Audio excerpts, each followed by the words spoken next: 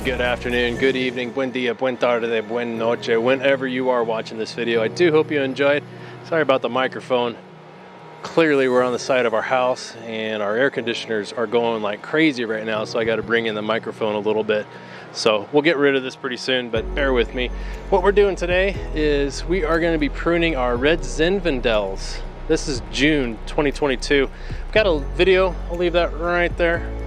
And we showed you how we pruned these grapevines in the dormant period, which is January, February for us. And these are the varieties that we're talking about. We've got 10 grapevines back here in our backyard vineyard, 8 different varieties of grapes. If that interests you, please subscribe. We do appreciate that. Follow us. This is a growing channel and we would love to have you as a subscriber. But today we're going to be harvesting the Zinfandels, and we've also got some Thompson Seedless. Now this particular variety is a summer fruiting variety and it has really taken off this year. This is the fifth year in the ground, and this is the probably 3rd significant harvest, and we are super excited about that. Problem is, we've got some problems. Houston, we've got a problem.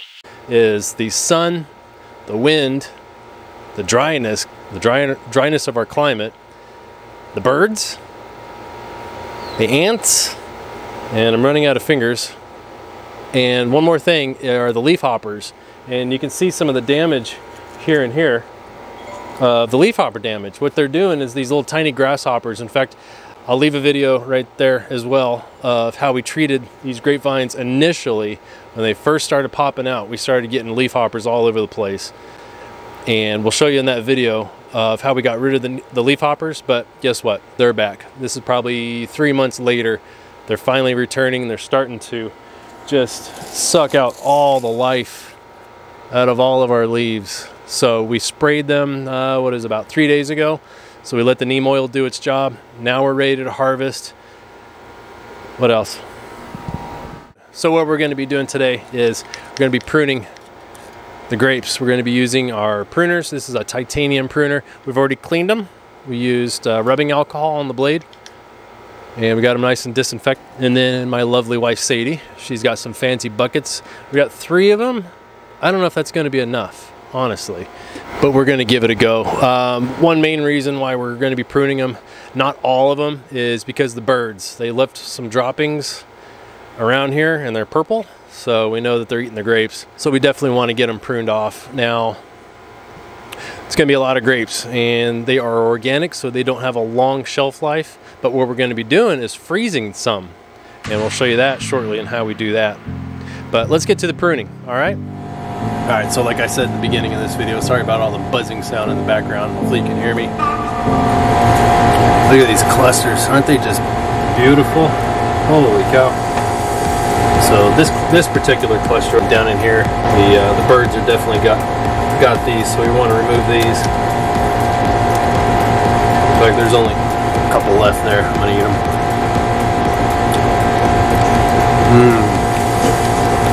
Man, I'm telling you. Grow your grapes, prune them in the wintertime, and you're going to get a bountiful harvest when they're mature.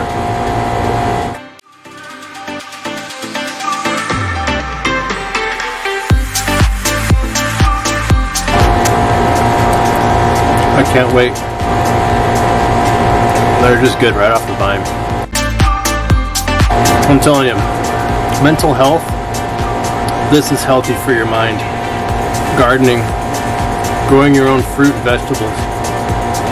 We're going to be putting up a video shortly on gardening, mental health, on how important it is to get your mind off the life of the world and get your mind focused on one thing, and that one thing is very important.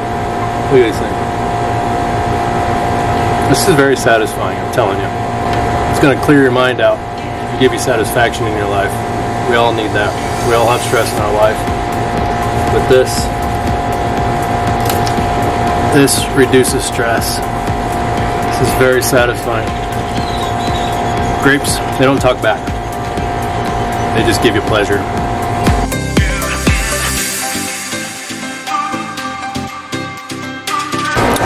Now you can see in this spot where the birds have really been enjoying our grapes. I'm not afraid of sharing our grapes, but we definitely want to give them to somebody who's going to appreciate them. I don't think the birds are like, oh my goodness, this is the best thing on earth. I want to give these to somebody who really appreciates them, like my daughter.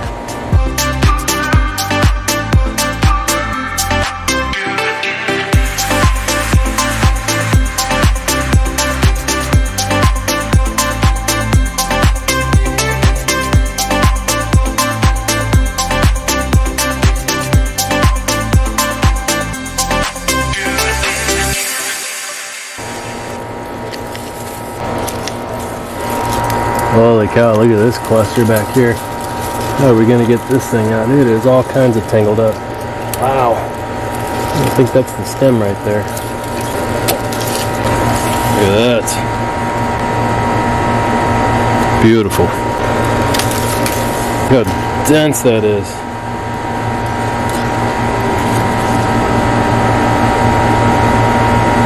That is gorgeous. I don't care who you are. These are delicious. Oh, like little balls of sugar.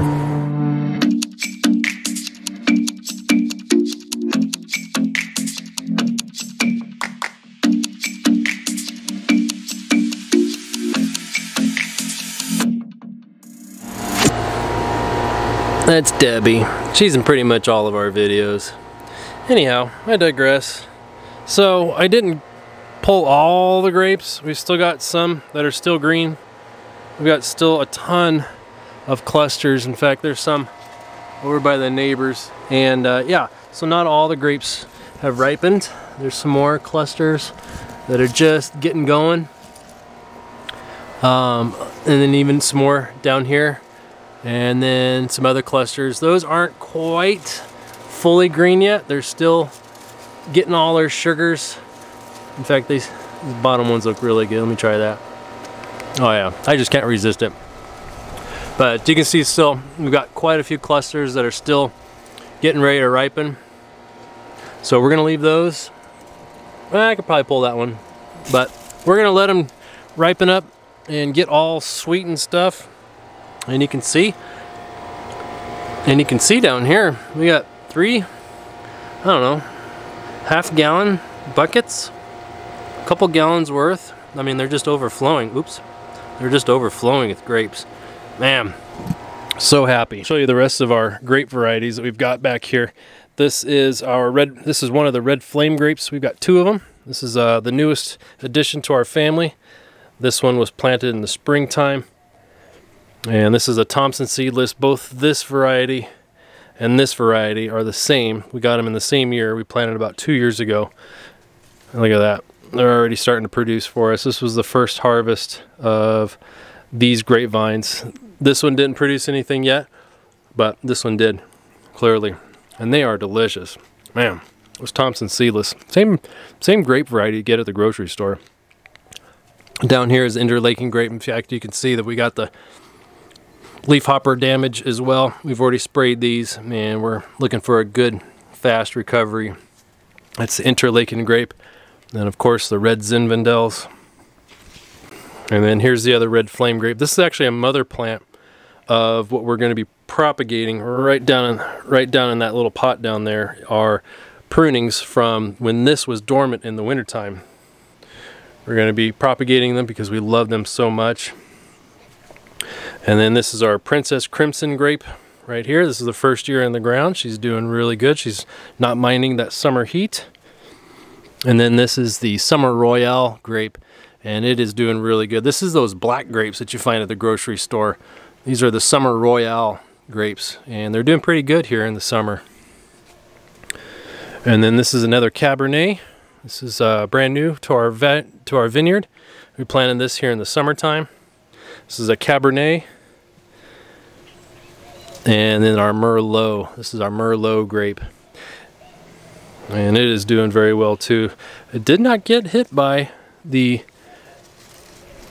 leaf hoppers, but we sprayed them anyways, just in case. In fact, this one did have some caterpillar damage, and looks like it's bouncing back. It's got some new growth on there. Caterpillars just started munching away on those. In fact, these are store-bought, and these came with grapes on them, so we do know that they do produce grapes. This is the Cabernet. So we've also got some blackberries. We are growing quite a bit of boysenberries back here in between all the grapes. So if that's something that interests your mind, please consider subscribing. We've got 10 vines, 8 different varieties, growing in a desert climate. There's our Red Zinfandel grape harvest 2022. Please give that a nice thumbs up. We do appreciate that. Leave your comments, questions, concerns down at the bottom. Consider subscribing. We would love to have you as a subscriber. And if you're feeling frisky, hit that bell icon. That way you'll be notified every time we post these videos of our backyard orchard and vineyard. So from my family to yours, thanks for watching.